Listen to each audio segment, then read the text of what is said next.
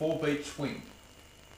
At this time you should be used to flourishing and beating in time with tape music. If you have reached this level, you are not far from playing with your band.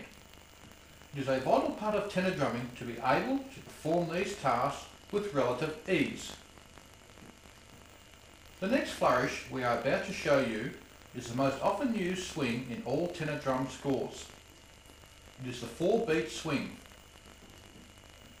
And those of you who may be familiar with tenor drum scores will know that a great percentage of scores will consist of a plain 4 beats to the bar.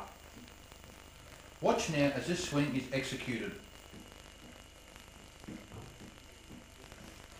The key to good flourish is to maintain an element of smoothness in the swing, but also a consistent tempo with the beats.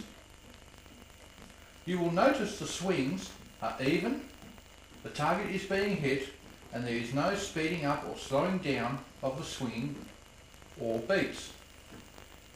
It is brought out in an arc motion, adding finesse.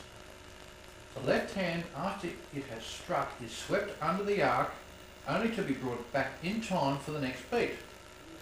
We have found it easy to fall into the trap of overemphasizing the arc motion and prefer to keep it in check, as the speed of the swing will sometimes be of rapid nature. An important addition here is the 3-beat swing. This incorporates the basics of the 4-beat swing, only after 3 beats are played, the 4th is substituted with a double up. This is used quite regularly in tenor scores where there are only 3 beats in the bar. Combine the 4 beats and the 3-beat swing as you practice.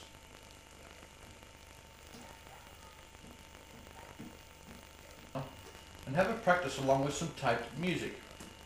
Once again, start with a moderate tempo and gradually build. Remember to think neat and smooth.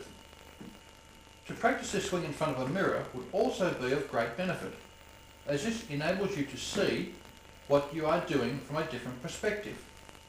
You may pick up a few faults you hadn't noticed before.